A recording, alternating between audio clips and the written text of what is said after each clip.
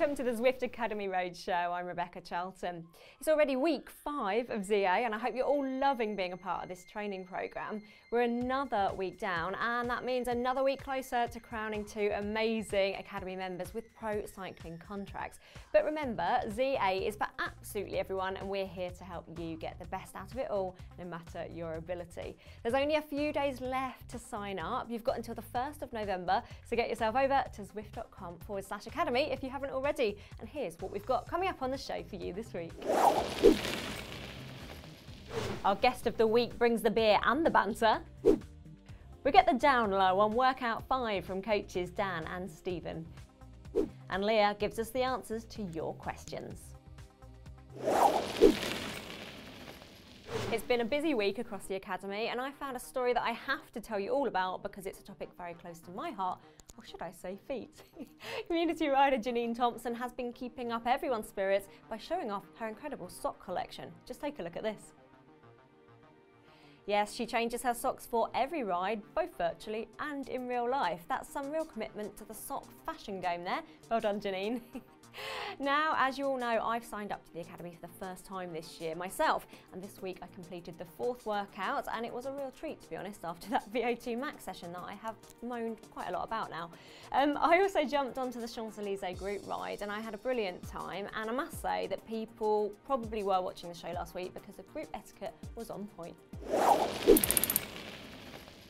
Here on the ZA Roadshow, we like to involve the community as much as possible, and our guest of the week is a very special part of that. She is known for comparing each of the Academy workouts to a beer. How can you compare beer to an intense workout on a bike? I hear you cry. Well, let's find out. Please welcome Christina Hanson. Hello, how are you? Hello, good, how are you? I'm very well, thank you. So let's go right back to the beginning. First ever Zwift Academy. How did you get involved back then? So I actually signed up for the first Zwift Academy, but I didn't complete it.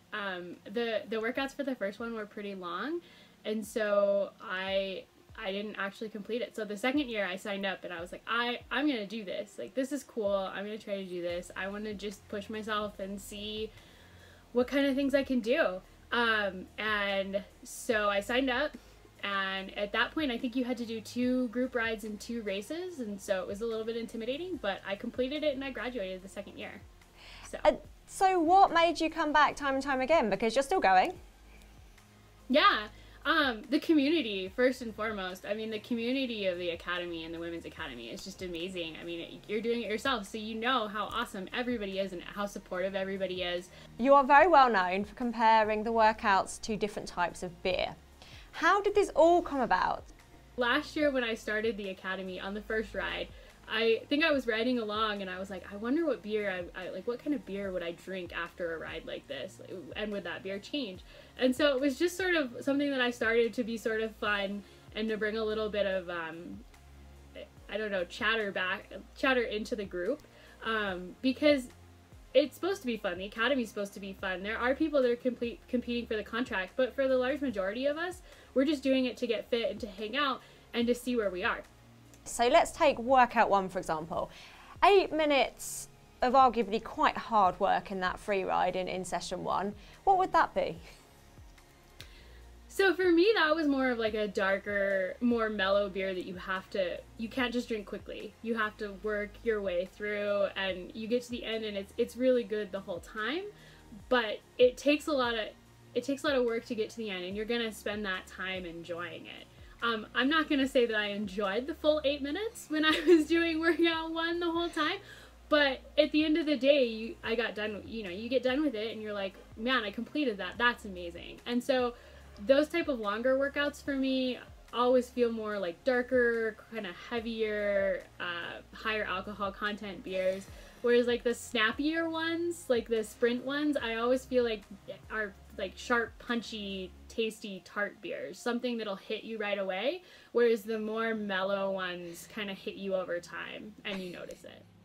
Now we've had a few people asking where they can see more of your beer comparisons and read up more about it. Where can people find out how you've been doing all this? So I've been posting most of it on the Canyon SRAM Zwift Academy page.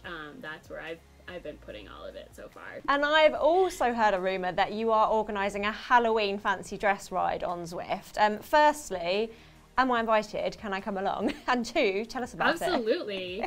Yes, please come. Anybody and everybody is invited. So I'm encouraging people to take a picture of themselves in their costume on their bike, then post them on the same Zwift Academy page, and then I'll make a collage of all the costumes and I'll post it back to the Zwift Academy page on Halloween. I am in. I am definitely in. Listen, thank you it. so much for the chat on this week's show. It's been absolutely brilliant catching up with you, and we'll see you again soon. Thank you. Have a great rest of your day. I appreciate it. You too. Bye-bye. Dan and Stephen are back in the lab, and they've got some secret tips to help you get the best out of Workout 5.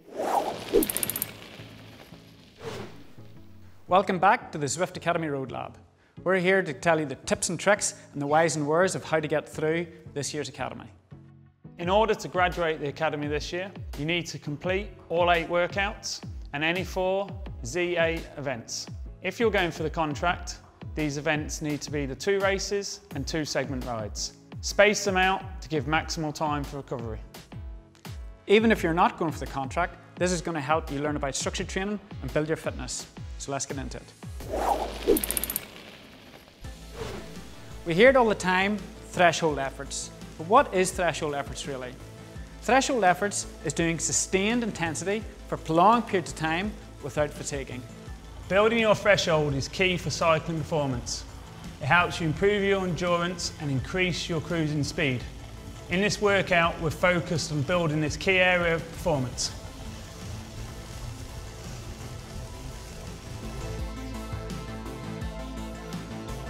Improving your FTP is not always about doing super long efforts. These can be physically and mentally draining. In this workout in Volcano Flat, we're cheating a system slightly. What we're going to do is we're going to spike the effort for the first 30 seconds, then we're going to settle down to a 5-minute solid threshold effort. We're in week 5 now. By this point, you should have completed at least 50% of the workouts and should have started thinking and doing the segment rides and the races. Don't leave everything for the last 4 weeks to get the program completed. In the first 4 workouts, you would have learnt where you're strong and where you're weak. The last 4 workouts, we're going to teach you how to develop those key areas. Thank you guys. Yet another tough workout from those pesky coaches. And as you know, they are spending the entirety of ZA locked away in that lab. But don't worry, I've mailed them some box sets to get them through. So if they turn up in the lab next week, dressed like Game of Thrones characters, then you know why. Our beloved ZA community expert is back and has all the answers to those questions you've asked this week. It's the Coffee Start with the amazing Leah Thorvaldsen. Leah, where in the world are you? I am actually in Charlotte, North Carolina this weekend for a training camp with my in real life cycling team, Femikeep. So what is going on this week? What have people been saying in the Academy community? The community is just absolutely on fire, talking about the workouts as usual, which ones they love, which ones they hate. And it seems to me that workout 4 is a pretty big hit. You know, again, we've returned to some of the shorter intervals. They're still challenging, but I think, as I've mentioned before, when the suffering is not so long, people tend to get through it with a little bit less griping and have a little bit more fun, even if sprints aren't really their strong point. And as we go on with more workouts, there continue to be more questions about today's plan. How do people get connected to it? How do they analyze the data that is put into it from each session? And we do post each week in the community groups a link from today's plan that walks through each workout. But I do realize that some people are not in those community groups on Facebook. So I've put together a little quick tutorial for you on how to use today's plan, and you can just take a look at that now. Today's plan is the training tool of choice for some of the world's top athletes, and now it's available to you with Zwift Academy. You'll need to sync up today's plan to your Zwift account, which you can do here. The Today's Plan dashboard allows you to take a look at a whole host of data specific to you and your performance.